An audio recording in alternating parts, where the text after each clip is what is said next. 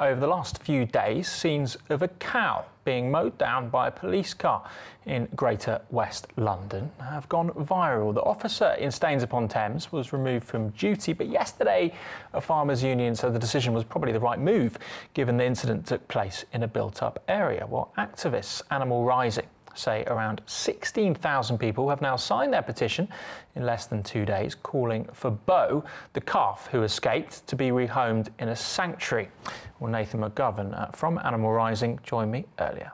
On Saturday, we viewed, as I'm sure the nation did with absolute horror, as the videos of Beau being run over not once but twice by police in Staines emerged online. And from the moment we saw that, we knew that we had to do something. This 10-month-old calf, she is literally just a baby. So instantly we launched a petition to show the level of public support to get her to a sanctuary, which is now over 21,000 signatures on. We've been collaborating with the RSPCA to find out what the best way to make sure she gets to a sanctuary is. And we're actually working now with a sanctuary called The Retreat in Kent, who they have acres of space. They've got a herd of 18 cows just waiting to welcome Beau in. And all that needs to be done now is for the farmers, for Rob and Kate, to kind of just step up and do what the British public is asking for them to do. Just before we get onto that, in terms of the incident itself, I've seen the video, of course, like everyone. I can't say I was as horrified as you when I saw it, particularly when I was watching quite a frantic, erratic, scared, stressed cow running about the streets in Staines. Though it is full of stress, that's a dangerous situation for the public. Any free leg, any flailing arm hits a small child, a small toddler, that could kill a toddler. And if the police didn't act fast enough, we could see something much worse on our hands, dare I say much worse than a cow being run over by the police to sort of neutralise it. So in terms of the issue itself, do you think you're potentially making a bit of a mountain out of a molehill on this one, when you guys yourself on your website say you're about saving the ecosystem and you do your activism based on climate change? It's a cow that it's fine.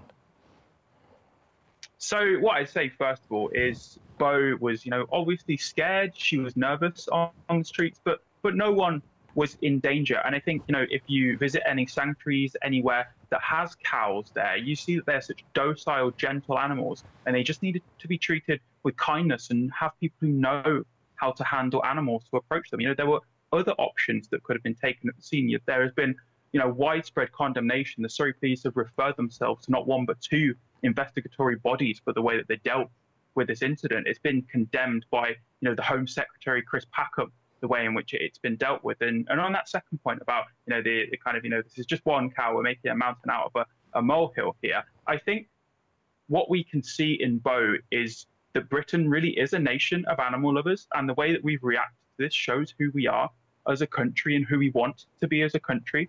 And, let's be honest, Beau is, as you say, one animal, but she is representative of every single animal in farms across the UK that we don't see. We don't see videos of them being hit by the police on the streets that are ending up in slaughterhouses every single day. And I think this is a time perhaps for us as a country to pause and reflect that if we're so upset and horrified and outraged at what's happened to Beau, then we can make sure that this doesn't have to happen to any animal in farms across the UK. Yeah, well, when it comes to that, don't you think that's quite a sad indication of who we are as a people, that we're so willing to sign a petition about a cow that's actually fine and being cared for by a vet and back at its farm that it was, than we are about things that affect real people, that affect Londoners? We don't sign similar petitions about food banks. We don't sign similar petitions about ongoing crises we face in this country with children dying in various ways due to the poverty level in this country. We're not so fussed about that, but a poor little cow, suddenly we get on the internet and we start hammering away. That's pretty sad to me, don't you think? Well, I've got to disagree there. I don't think that people don't care about food banks, don't care about child poverty. I myself, I've volunteered at food banks before. And what this is really showing, our reaction to this, is that we are empathetic, we are compassionate, sympathetic people, whether that is this situation, whether that is child poverty, that we all have something in us that stands up and says, no, this isn't okay. In situations where there's harm, there is suffering, regardless of whether it is to non-humans or to humans. Just on Beau herself, she has returned to the farm, just getting back to that point, and she's being taken care of by a vet, and obviously this is a farmer's one of their livestock. That's all fine now, surely. I mean, it's nice that you've made such an effort for Beau to get her to a sanctuary, but surely now it's part of his livelihood. So it's all sort of settled, and there's no need for you to go above and beyond to find a sanctuary for Beau. Well, that's almost the real tragedy of this situation, James. You know how long, the average heifer lives, on a farm before they get sent to a slaughterhouse? No. No, it's two to 5 years. And the natural lifespan of a cow is 20 years. So we're really at a crossroads right now. Is it going to be the slaughterhouse for Beau having her life tragically cut short way before her time? Or is she going to be able to go to a sanctuary with acres of green land, a family of 18 other cows to live out her natural life, which is 4 times that which she would otherwise experience? But this is an animal that's part of an agriculture industry for food and milk and things like that. So this is not a concern for the farmer that it reaches its maximum life expectancy. And you understand that most people see it that way. I don't think most people see it that way. I think the fact that we are so outraged that the nation is talking about this story really shows who we are, shows that we do want what's best for animals. Do you guys at Animal Rising put the same weight on a human life that you do on an individual animal's life, out of interest?